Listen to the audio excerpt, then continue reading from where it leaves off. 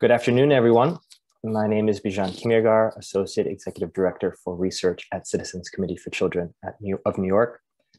For those of you joining one of CCC's webinars for the first time, welcome.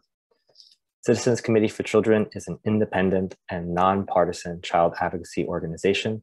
We combine public policy research and data analysis with citizen action to engage policymakers, service providers, and the public at large to promote practical solutions that ensure every New York child is healthy, housed, educated, and safe. In today's webinar, we will share a new data resource that examines barriers to child and family well-being in each of New York City's 59 community districts. The analysis examines data across 6 different domains of well-being collected prior to the COVID-19 pandemic, as well as data collected in the past year on the impacts of the pandemic on households with children in the New York metropolitan area. When these data from before and during the pandemic are viewed together, they expose how the unprecedented public health crisis coincided with and exacerbated existing crises of economic inequality and racial injustice. New York City is at a pivotal moment. We can either choose to maintain the status quo and uphold longstanding inequalities, or we can choose to break down barriers to well-being and advance equity and recovery for all New York City's children and families. Today, I'm joined by 4 of my colleagues at Citizens Committee for Children, who will share both findings from our report and policy priorities that inform a path to a more equitable future for New York City. I want to remind all of you that while you may be muted during the presentation portion of the webinar, you are essential to our conversation.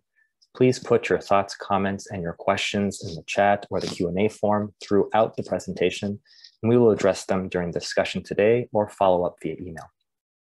I also encourage you to join our e-Action network to receive updates when we release new research and policy advocacy resources, and engage with us on social media. We are on Twitter, Facebook, and Instagram at CCC New York. Next, I'd like to introduce my colleagues who will speak during the webinar today, and who are also collaborators on the report. In addition to myself speaking, Sophia Halkitis, data analyst on the CCC team, will present findings. Raisa Rodriguez, Associate Executive Director for Policy and Advocacy, Alice Buffkin, Director of Policy for Child and Adolescent Health, and Daryl Hornick-Becker, Policy and Advocacy Associate, will also be sharing our work. Next slide, please. Today, I will be sharing information about the goals of the report, the data resources we use, and the information it provides. Sophia will present the summary of findings both from the Wellbeing Index as well as from our analysis of complementary data from the Household Pulse Survey. And Raisa, as well as Alice and Daryl, will share CCC's policy priorities to advance child and family well-being in New York City. And there's a link here available to the report. It's also, we'll put it in the chat. Next slide, please. So the goals of our report and the background. Since 2016, CCC has released an annual index which ranks New York City's 59 community districts on 18 indicators of child and family well-being. A goal of this analysis is to show in which community districts families are more likely to face multiple barriers to their well-being, and to spur action by government, philanthropic organizations, direct service providers, advocates, and New Yorkers at large to improve child and family well-being in specific communities and citywide. Next slide, please. Data in this report come from multiple sources. To create our multidimensional index of well-being, we use data from the US Census Bureau's American Community Survey, as well as data from multiple New York City agencies. All of these data are from prior to the pandemic. The most recent data we have available on the impacts of the pandemic on families in the New York City area come from the Household Pulse Survey, a new product from the US Census Bureau designed specifically to understand and inform countermeasures to address the impacts of the pandemic. I will go over how we use this information in more details in the next slides.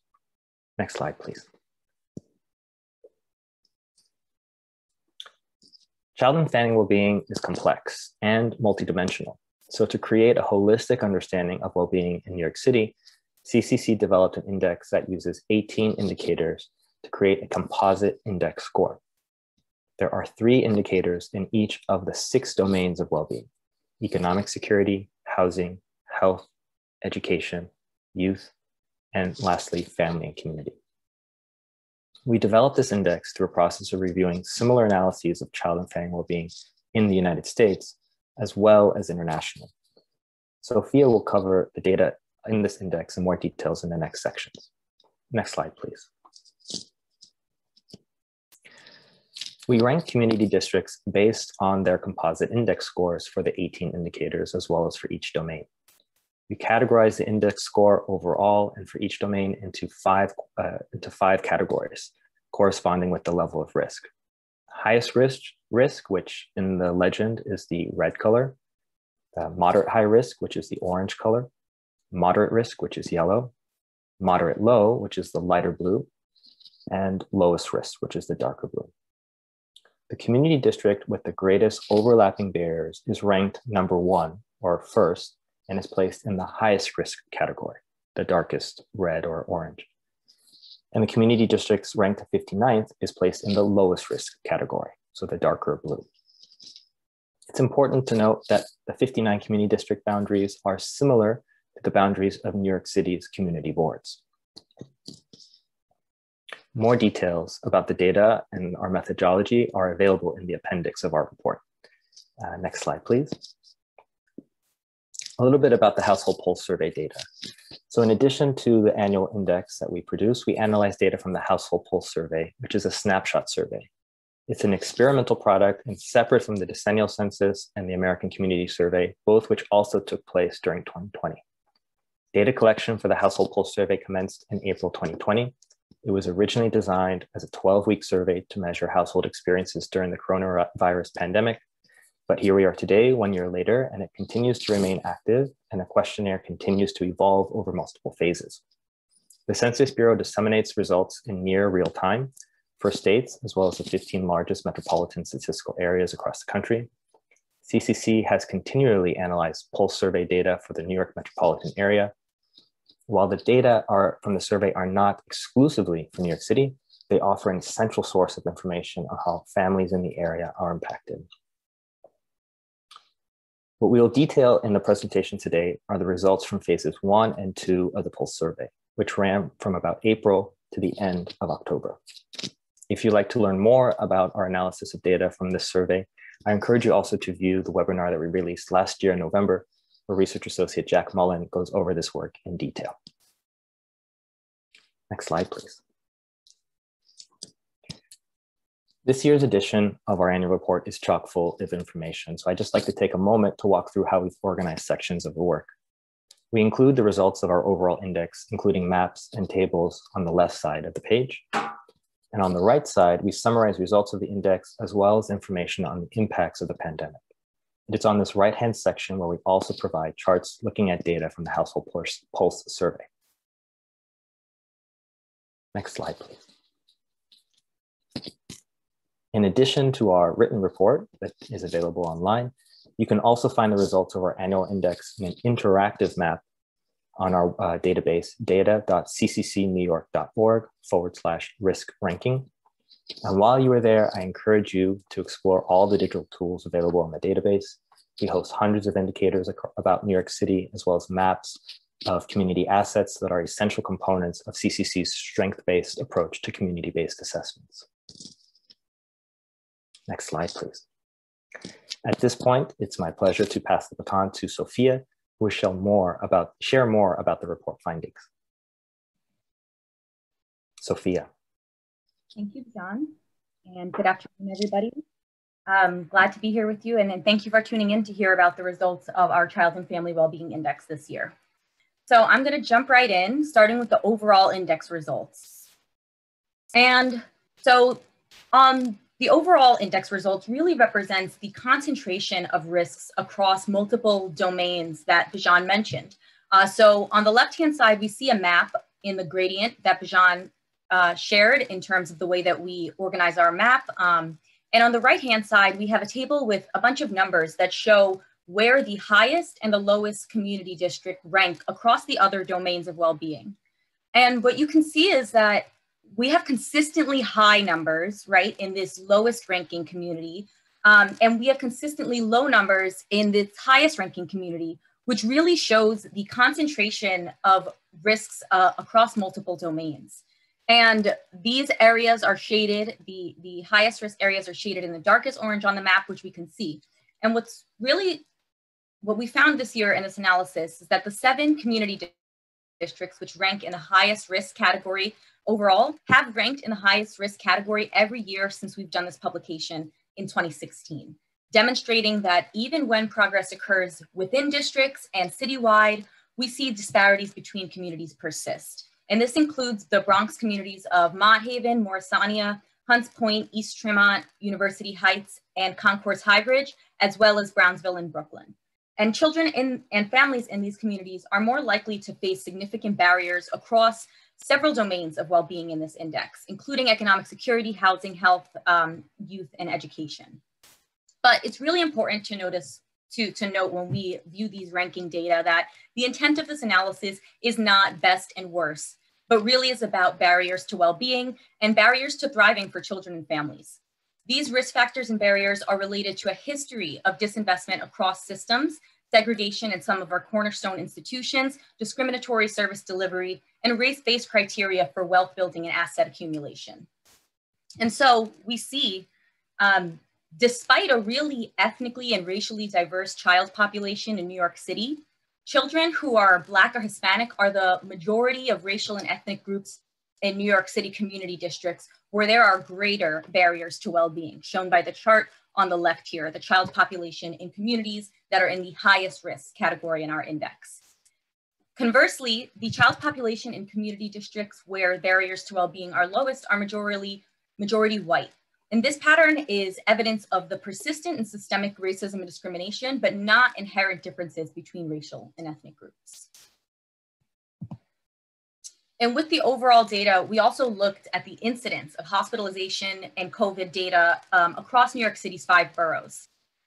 Data on COVID-19 cases, on hospitalizations, and deaths for zip codes also illustrate differences between community districts that we found ranked in the highest risk category compared to those in the lowest risk category.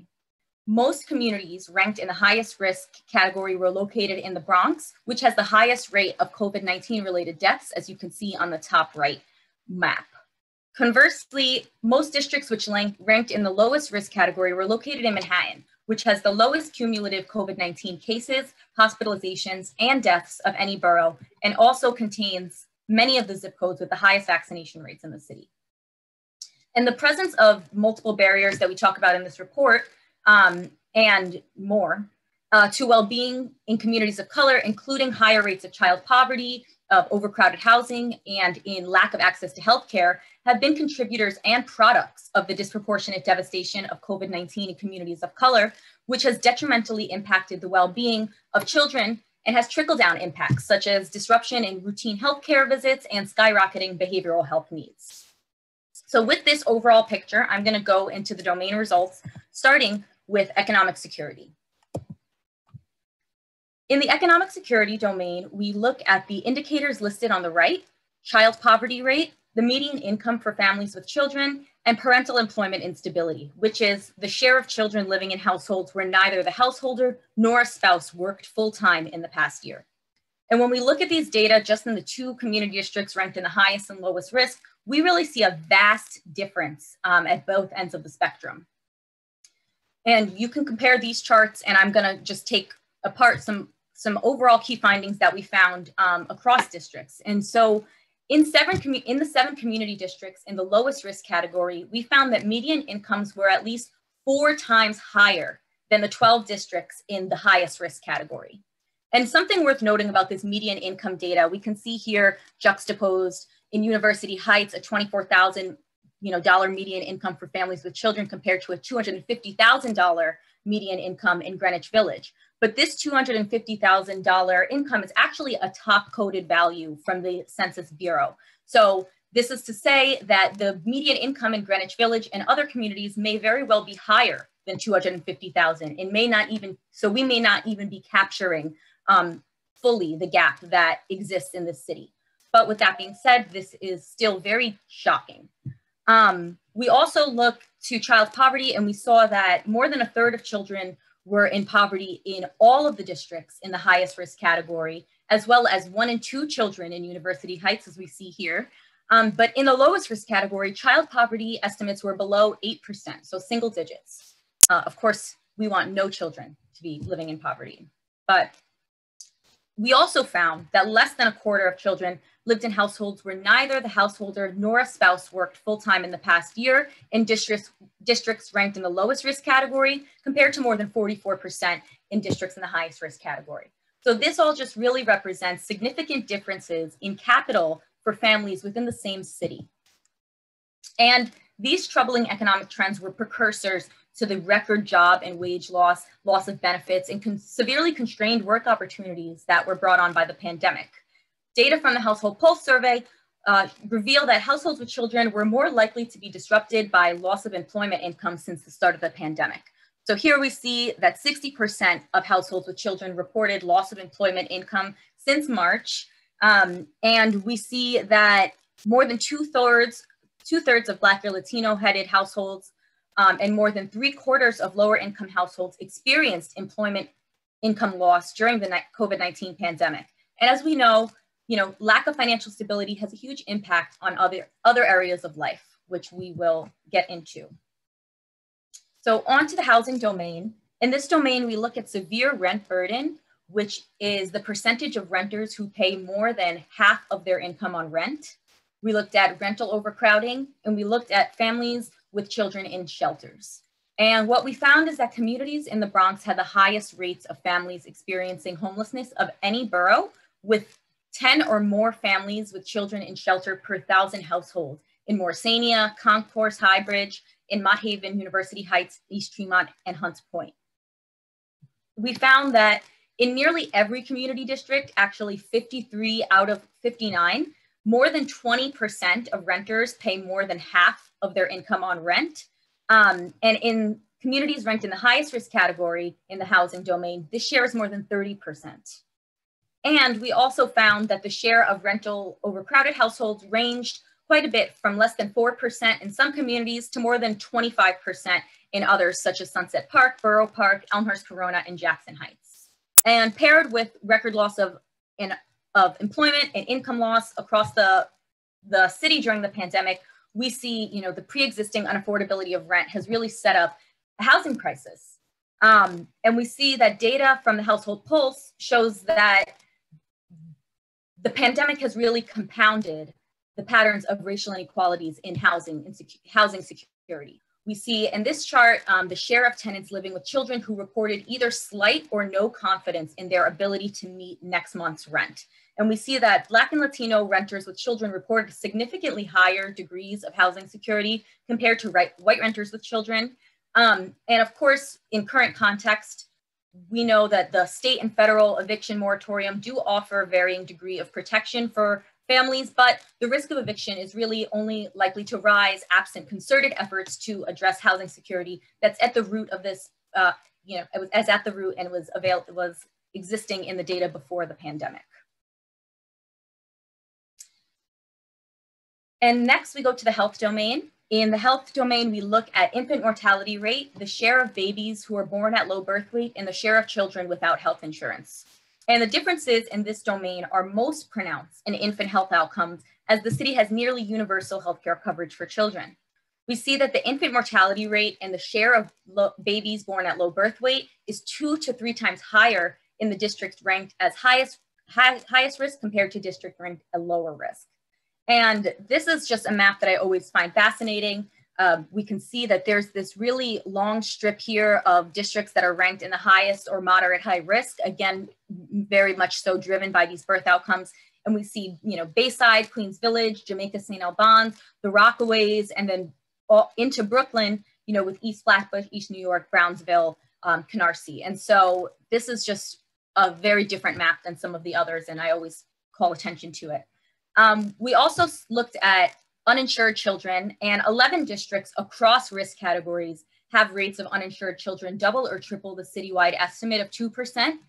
But some of the highest estimates are in some Queens neighborhoods, such as Bayside, Flushing, the Rockaways, and Elmhurst Corona, and in traditionally high income neighborhoods such as Bayside or Murray Hill, Stuyvesant. However, it's worth noting with the health insurance data, that the estimates do have large margins of error and should be interpreted with caution, perhaps driven by differing demographics between CDs, which is a contributor to both the margins of error and the estimates themselves. But of course, we continue to monitor these data year after year, and it's important to see if they are stable over time. With the household pulse data, and though children largely benefit from health insurance coverage in the city, data from the household pulse show that adults lacking health insurance are more likely to be Hispanic, Latino, have lower incomes, or to be out of work. And research has shown that efforts to increase coverage, insurance coverage for adults, leads to a greater proportion of eligible children enrolling in coverage, and also the healthcare of family members impacts the health and well-being of children.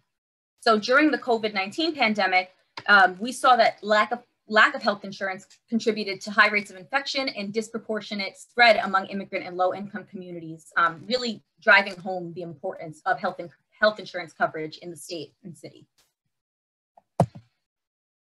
In the education domain, we look at different time points across the education continuum. We look at early education enrollment, ELA and math test scores, and high school graduation rates. And what we find is that the 4 districts in the highest risk category were categorized by low rates of proficiency on ELA and math exams paired with low graduation rates. The districts with the lowest early education enrollment were actually ranked in the moderate and moderate high risk categories and include Queens and Bronx districts such as Flushing, Woodhaven, Elmhurst Corona, Howard Beach, Bedford Park, and Concourse Highbridge, compared to more than 78% in the lowest risk districts. The share of students who scored proficiently on math and ELA score exams varies considerably across the city, with less than 1/3 of students passing in almost all of the highest risk districts compared to more than 2/3 in the lowest risk districts. In fact, almost all of the communities in the highest and moderate high risk categories have pass rates below 50%. But with this, emphasis on pass rates and, these data, it's worth noting that math and ELA scores were, of course, imperfect measures of student performance before the pandemic. But since the pandemic, the landscape of standardized tests has since changed.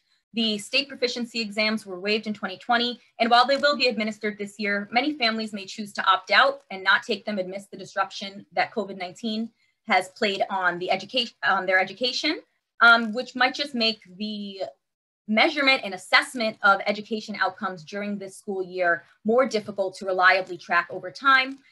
So it's just worth noting with these data. And of course, these data represent in-person pre-pandemic outcomes, but we've seen that additional disparities have emerged from the current environment of remote learning or hybrid learning. Beyond student effort, success in remote learning environment is contingent on reliable internet access, device access, and is further affected by the bandwidth of caregivers, technical competency of caregivers, and by physical space. So according to the DOE, we saw only 85% of students had interactions with remote learning during the spring 2020 term. And further, data from the Household Pulse demonstrate gaps in live instruction and live contact with students by demographic lines, driven by inequitable access to education supports. We see that between September and November, heads of households who were Black were more than 3 times as likely to report their child had 0 days of live contact with the teacher. And this discrepancy is a result of both remote access issues and children returning to school at disproportionate rates, and really demonstrates the tragic compounded impact of educational resources and the digital divide. Pivoting to the youth domain, we looked at the teen birth rates, teen idleness, which is 16 to 19-year-olds out of school and out of work, and youth unemployment for 20 to 24-year-olds. And all 5 community districts in the highest risk category were in this domain located in the Bronx, shown by the darkest orange or red area on the map, which includes Mott Haven, Hunts Point, East Tremont, Morrisania, and University Heights. And these districts had teen birth rates above 20 per 1,000 girls, more than 10% of teens out of school or not working, and youth employment rates below or above 18%, compared to districts in the lowest risk, which had teen birth rates below 5, less than 5% of teens out of school and out of work, and less than 11% of youth unemployed. What's really interesting about this, and not shown immediately from the data, is that districts in the highest risk category actually had more youth, and youth made up a larger share of the total district's residents than in the communities in the lowest risk category. And this just really highlights the importance of appropriate distribution of resources, which are assets to youth. And my policy colleagues will speak a little bit more about what some of those are. In the Pulse survey, we see, and we know historically, young people have been pushed out of the job market during times of economic decline in the city. Following the recession, rates of unemployment for teens 16 to 19 increased, but was met with increased investment in participation in the summer youth employment program. More recently, of course, youth have been disproportionately employed in jobs that are at greater risk of displacement from the pandemic, which is shown in the chart on the left. Nearly 1 in 2 young people, which is available for people 18 to 24. On the right side, we see that loss of income, among many other things, can contribute to stress young people are facing during the pandemic. And since the start of the pandemic, youth 18 to 24 have reported symptoms of anxiety and depression at alarming rates, with nearly 1 in 2 young people. And of course, just taking this in context, we need to think of that, make sure that youth have the tools needed to transition into a successful adulthood. In the last domain, we look at family and community, and we look at single parent families, adults without a high school degree, and the violent felony rate.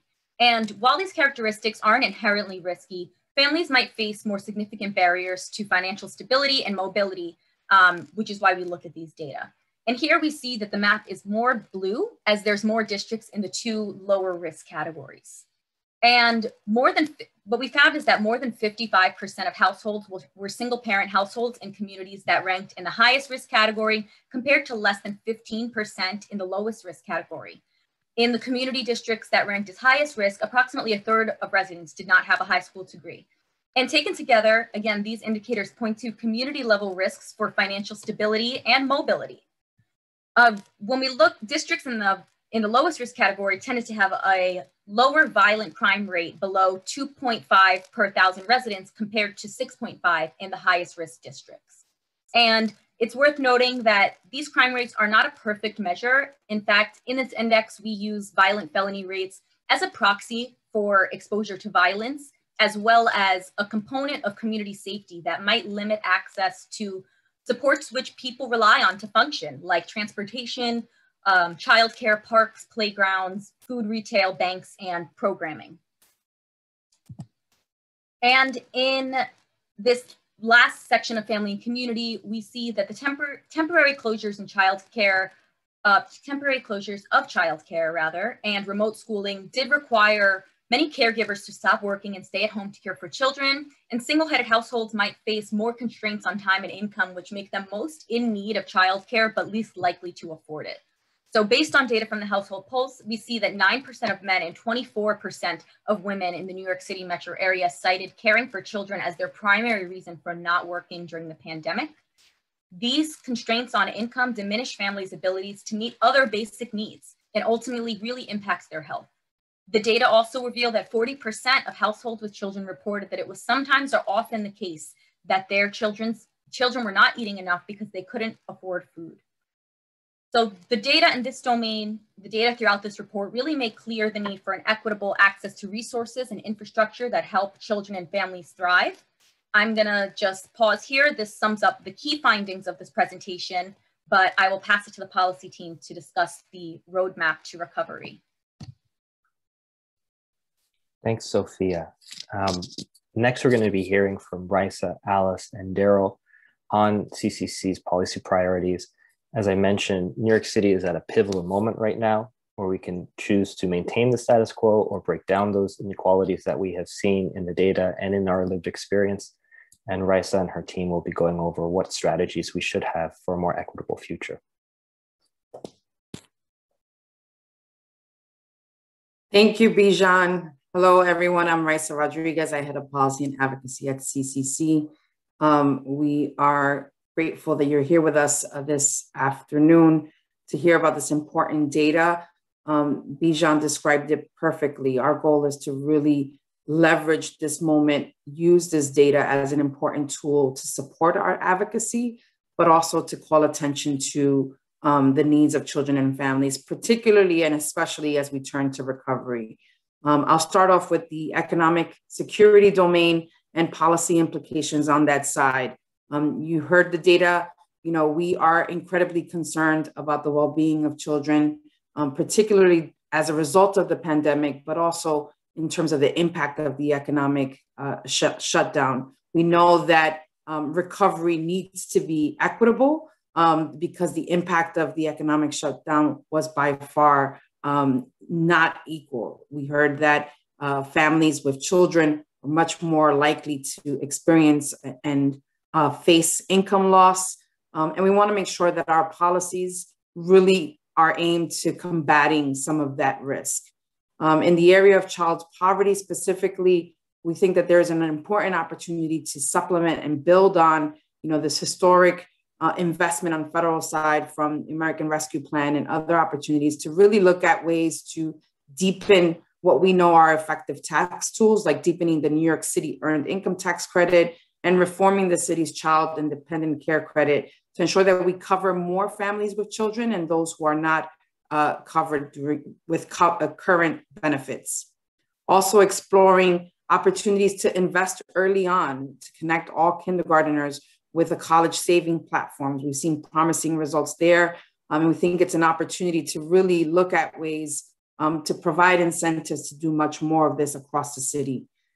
At the community level, ensuring that all communities benefit from banks and credit unions, and looking to ensure that no workers are excluded from family leave and sick leave as well.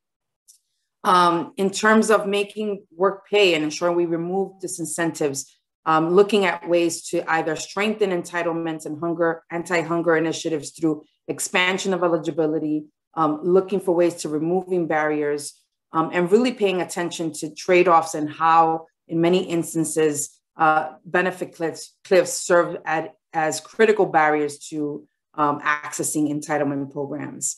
And then lastly, looking at ways to advance more parity among contracted workers to ensure that both from a compensation and a benefit standpoint, they are on par with city workforce peers.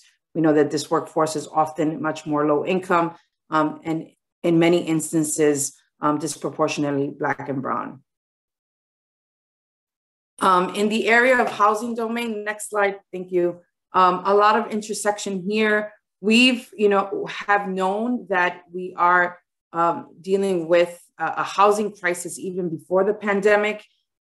This is an area that's incredibly tied to economic insecurity. We know more households are facing economic insecurity that has a direct relationship with housing security. Right now, as you heard, there is an eviction moratorium in place that in many ways serves as a barrier, as a Band-Aid. But we need to really pay attention from a policy standpoint, how to address the crisis that will likely result in a higher number of children and families entering shelter. So we've been pursuing things like homelessness prevention at a community level early on before a crisis ensues, and also supporting families who exit shelter with the appropriate support services that are necessary, whether it's subsidies, which we know are an effective tool at preventing homelessness, but also increasing subsidies amount so that they are actually competitive in the market and fully cover the full cost of rent in places like New York City. We've also been and continue to pursue and advance policies that address expanding affordable housing options and expanding supportive housing at a community level, specifically for families with children. And in addition, to address inequity, looking at ways to ensure that the affordable housing stock is safe and that our public housing infrastructure is of high quality and addresses repair needs adequately. With that, I'll turn it to my colleague, Alice, who will walk through health implications. Thank you, Raisa. As Raisa said, I'm going to touch briefly on some of the health-related policy considerations that follow from this well-being index. First, we know that infant health remains such a critical indicator for the health of whole populations.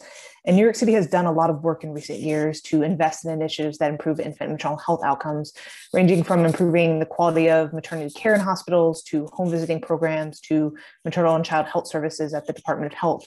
And we've seen a welcome decline in poor infant health outcomes in recent years. But as you saw from the data that Sophia presented, we still have pockets of the city where the infant mortality rate is more than double or triple the rates in other parts of the city. We still see deep racial disparities in infant maternal health outcomes. When it comes to addressing these issues, as a city, we need to continue investing in initiatives and programs that work across the continuum of a parent's life, including reproductive health care, prenatal care, and postpartum services.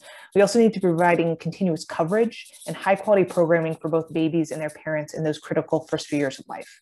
This includes investing in community organizations that directly serve families. It also includes building on approaches and initiatives that confront systemic racism and practices that contribute to these disparities. I'm next going to touch on one of the places where we see many of the indicators in this index intersect, and that's particularly in light of COVID-19, and that's in the area of behavioral health. As you all know, and as this presentation has underscored, we've seen unprecedented loss of loved ones, economic distress, housing insecurity, hunger, isolation, anxiety over the past year. And as these needs have grown, but access to behavioral health services has been limited and has gotten significantly worse for young people and their families, we've seen a deeply concerning spike in children showing up in emergency rooms and hospitals at younger ages with higher levels of need. All of this points to the need to address housing and economic insecurity and child welfare issues, all of those intersecting needs that are highlighted in this report. But it also points to how desperately under-resourced our system is for children's behavioral health. We need to invest in a full continuum of services in the places where children are. So that includes in homes, in pediatric settings, in communities, in schools. And that means providing universal and wraparound services for children who have any level of need, as well as ensuring that children with a greater level of need have access to clinical care. We won't be able to confront the long-term impacts of this pandemic without a really robust and comprehensive investment in children's behavioral health system at both the city and the state level. And finally, with COVID, we've seen a deeply concerning decline in access to preventive and primary health services. A report that came out during the peak of the pandemic showed a national 22% decline in vaccinations, a 44% decline in child screenings and mental health services, and a 69% decline in dental services for children in Medicaid and CHIP.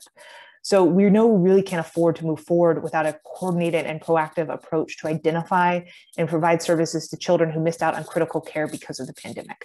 So this includes approaches like outreach and education on available services, enhanced investments in health navigators and community-based organizations, investments in mobile screening and treatment services, and supports to child-serving agencies so they can improve screening and referrals to care. This should be a collaborative cross-agency work to account for the way that children's access to care has been disrupted across systems, not just in one area. And so with that, I'm going to turn it over to my colleague, Daryl, who's going to talk about some of the education implications. Thanks, Alice. So hi, everyone, I'm Daryl, and I handle the education area.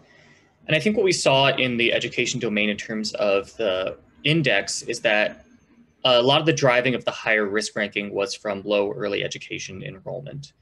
And so while New York City is really a leader in early childhood education, we know we have universal pre-K for 4-year-olds. And we also know recently it was announced that our universal pre-K for 3-year-olds, or 3K, which is available in some districts, is set to be funded and expanded to be universal by 2023. There's still several gaps in early care and education service that needs to be addressed to improve enrollment and really drive up that indicator.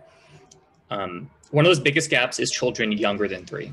So we have UPK for 4s and we have 3K, but there's a real lack of affordable care options for infants and toddlers. And CCC actually did a really informative study on this that was released in December on just how much of a cost burden infant and toddler care can be in New York City.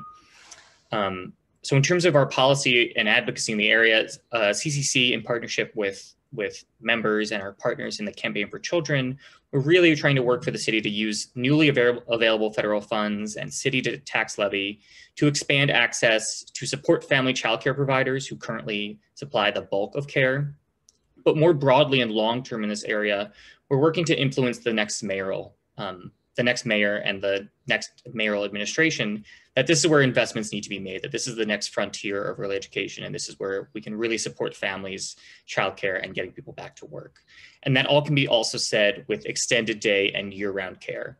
What we know from our system of 3K and UPK in New York City is that offering care just during school hours isn't an option for most working families and actually can be a real barrier to care. So working to ensure that there's no loss of current extended day and summer options this year with new contracts with this budget.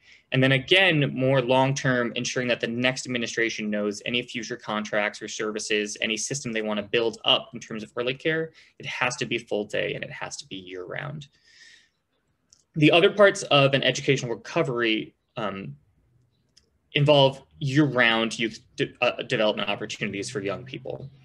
The good news, previous slide. The good news is that even though we've long fought for more funding and access to after school and summer programs, the city has finally kind of realized the value of those type of programs and is launching a large scale summer program for students this year, grades K through 8, called Summer Rising, which many of you may be familiar with. We're excited about that proposal as CCC, but we really want to make sure that the CBOs running that program have the resources they need to make it work, as well as increased rates per student and adequate time to plan. Maybe most importantly about Summer Rising is that it's one-time funded, and as we know, this is the last year of this mayoral administration. So again, long-term, we're focused on informing the campaigns and the next administration that the summer programs like Summer Rising, robust summer programming, are extremely beneficial and valuable, but they have to be multi-year planning efforts and baselines so we can keep them up and running and keep them robust. And lastly, in the education space, CCC has historically done a lot of advocacy on the needs of the most vulnerable students in our systems. That's students with disabilities, that's students living in temporary housing, that's English language learners. And as part of an educational recovery effort from moving past COVID, we can't lose that focus. And so with partners, again, we're advocating for specific efforts within the DOE's recovery plan to target those students. Now, the good news is that there's $500 million in the budget this year just for some type of academic recovery. We want to ensure that anything additional, any supports are offered to those students. It means that students in temporary housing or living in shelters have transportation options if there's enrichment and tutoring offered after school, or that English language learners taking English as new language classes have kind of tutoring offered to them as well. For students with disabilities, the DOE announced over $230 million in the next year's budget to strengthen special ed services. And we're excited and eager to see kind of what exactly that means. But they also announced new money for preschoolers with disabilities, which is a really important issue area for us because currently there's a shortage of seats for young New Yorkers who have developmental delays and disabilities. And so we'll be working with our partners to ensure that preschool special educators get some form of salary parity with that new investment. Parity that is with their counterparts in schools, because we can't expand that program and add seats without also compensating those teachers. On the youth domain, now you can go to the next slide. Thanks, Sophia. On the youth domain, driving risk factors in that domain in the index we saw were teen unemployment and the percentages of out of work and out of school youth. In both of those areas, historically, SYEP, the Summer Youth Employment Program, has been one of the best and most effective policies that combats both of those indicators. We were very happy to see SYEP restored in this year's budget after it was decimated in last year's budget. It's funded this year to serve approximately 75,000 teens, which is great, and it's about the same level as SYEP served pre-pandemic, to like summer 2019. But it's important to note that in summer 2019, over 150,000 young people applied for those 75,000 spots. So while 75,000 is a restoration and it's great, we need to expand more. And so along with our partners and our members in Campaign for Children, we're advocating for further expansion. It could be tricky this year to expand a lot because there's still jobs coming back on the market. We want to make sure there's enough placements.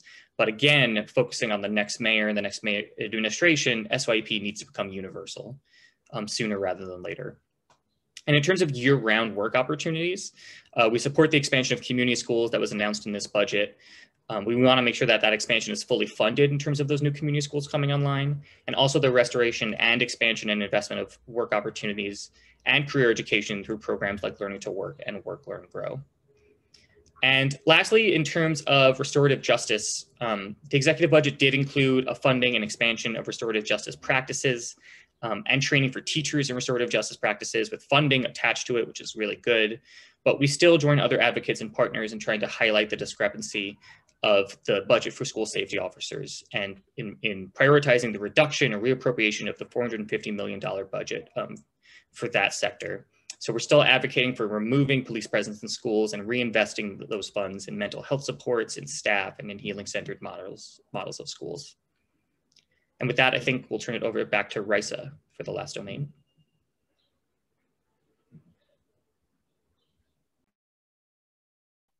Thank you, Darryl. In the last domain, family and community, here we're calling attention to broader policies and investments that we can make to ensure that all communities have equitable access to the infrastructure that we know are necessary and is necessary for child well-being. So things like protecting and expanding child welfare prevention and the entire continuum of prevention from primary to general, is something that's to general prevention to evidence-based practice, is something that we've been calling attention to. We know that these supports at the community level have been incredibly important, particularly during COVID.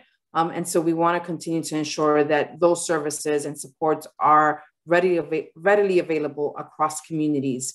Also calling for all communities to have what we know children need and families need to thrive. So things like access to parks, safe parks, access to affordable, nutritious food, retail, and maintained green spaces, as well as accessible, affordable transportation options, as well as adequate street lights, sidewalks, all the things that, you know, in many ways we take advantage, but we know are necessary for children and families to A, be safe, and B, promote community safety and well-being. And then lastly, no other example right now is more timely than adequate and equitable access to broadband, ensuring that broadband is accessible through improved wiring. This is something that we've been calling attention to and continue to do so to ensure all communities have access to internet and Wi-Fi. With that, I'll check with my colleagues on any unanswered questions. Thank you, Raisa, Alice, Darryl, for all of these details. We do have a question in the Q&A forum, and I'll ask that. And before I ask that, I'll just say to all attendees, if you have any questions, feel free to put them in the chat or even the Q&A form, and we'll get to them either today, or since we're running close to the top of the hour, we'll definitely follow up over email. If you registered, you probably have your email on file with us, so we'll get back to you. But one of the questions was specific around state legislation, where the attendee was asking, will CCC emphasize support for the proposed Child Poverty Acts in the New York State Legislature, S2755 and A1160? Raisa, I think you can speak to this one. Yes, thank you. So in my comments, I focused on city level advocacy, but there are definitely state level opportunities, and that's a perfect example. We've been working with state partners in a coalition to draw attention to the need to reduce child poverty across the state, and have been an early and continued supporter of legislation to establish an advisory group at the state level that would be set to reduce child poverty in New York State by 50% over the course of 10 years. So the short answer is yes, we are supportive and very much engaged with those efforts. Thanks, Raisa.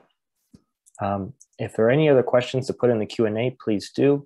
I'm going to actually share a question that we got prior to the webinar today, which was asking about how to use data in community districts that include both very rich and very poor, meaning probably households that have very high incomes and very low incomes. Please suggest, the person asking the question was saying, please suggest ways for our district and similar ones to understand the data when great disparities are averaged in. And I see Sophia has moved the slide to our database, which is exactly what I was going to suggest too. On our database, we have hundreds of indicators where for specific community districts, including ones where there is big differences in incomes, that you can disaggregate outcomes if the data are available. And that's really the key. Sometimes the data is not available to look at things more granularly. Wherever we can, we do try to disaggregate data. If you filter by community districts, for example, you will be able to find information by other demographic breakdowns. In some of those situations, if you look by, let's call it school districts, there might be other breakdowns like economic need index that you can be looking at outcomes within specific school districts that really parse out data so that the average is kind of seen in multiple categories. So I really encourage everyone to take a look at our online database, and specifically the risk ranking also will allow you to look at the indicators at the bottom of each page. You can actually click on it to see that specific indicator and see any additional breakdowns. I wonder, Sophia, if there's more that we should add to this question in terms of how people might look at different disaggregated data within. Oh, I have one more. But while you're thinking, we do have, for example, a new indicator that we added last year called income diversity. And it's a specific indicator that looks at the 80th percentile of incomes and the 20th percentile of incomes and shows how that's trended over time, which is a really useful indicator for understanding which community districts are those where there's the greatest difference within the community district in terms of income. Sophia, earlier in the presentation, identified the differences of median incomes for families with children between different community districts, but this indicator, which is called income diversity, looks at within community districts. I'll leave it with that. And if there's more, Sophia, that you want to add. I'll just add that, of course, this is an ever persistent problem with the aggregate data, right? Because there are going to be masking the real severity of the issue. And that's why we do try and do things like look at median income instead of the average income, which can tell us relatively a little bit more information. But I think, Bijan, you gave great points about alternative sources of economic data.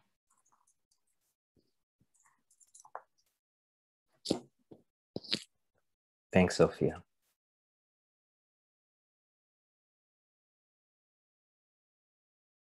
Any other questions, please feel free to put them in the chat.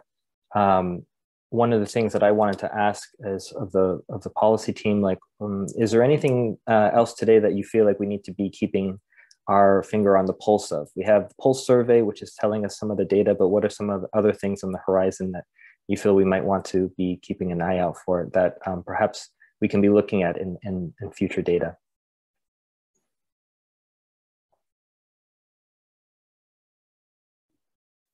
Bijan, is your question specifically about what you should be looking at in terms of data specifically? Yes. Yeah, I mean, I think that I'll say just generally that there were a number of reports that through city legislation last year, there are always certain, reporting bills that come out and require reporting on certain data elements. And unfortunately, because of COVID, that was one of the many of those got delayed just for understandable reasons, because agencies needed to spring into action and provide direct services. So that's something that I think we're certainly interested in seeing as some of those reports do begin to come back online. Those are a good way to get at some of the issues we just spoke to, which is that, there are some disadvantages of some of the regularly provided data and that they only go to a certain granular level, and anything that I think the city can do to support, more nuanced views of what's happening in communities is really important. So I think that's certainly something that we're looking forward to. That's a great point. And I would add on that in terms of possible data capture on the education side.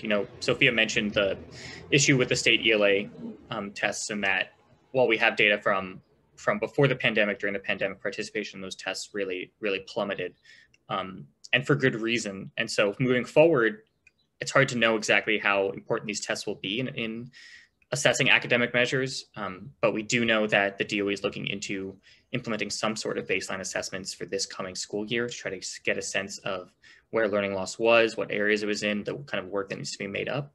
And so looking at what exactly they do and how they do it, and if that could tell us anything about the learning impacts of COVID, would definitely be something we're looking into. And I'll add lastly, if we have a little bit more time, looking and continuing to monitor housing instability, particularly number of children and families entering shelter, is going to be important in the short term. There's been a lot of attention paid to the fact that the number of single homeless individuals has risen.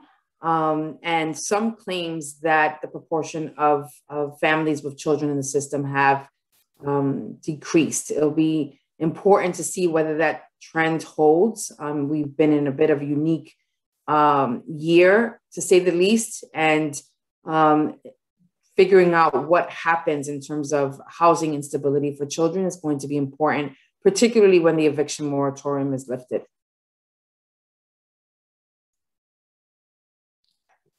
Thank you, Raisa and policy team for those insights. We're going to be looking forward to doing all of this together as we come out with more information. What I'll be doing right now is just putting into the chat the sign up link for our e-action network.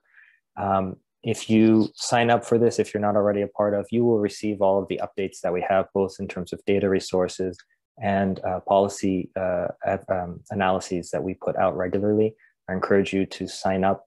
I really appreciate all of my fellow presenters today and co-collaborators on the report and on this webinar today. Thank you very much, everyone, all the attendees, for joining us. If you asked a question in the chat and we didn't have time for it within the hour, we will get back to you. So thank you so much for your questions and your attention today. Thank you very much.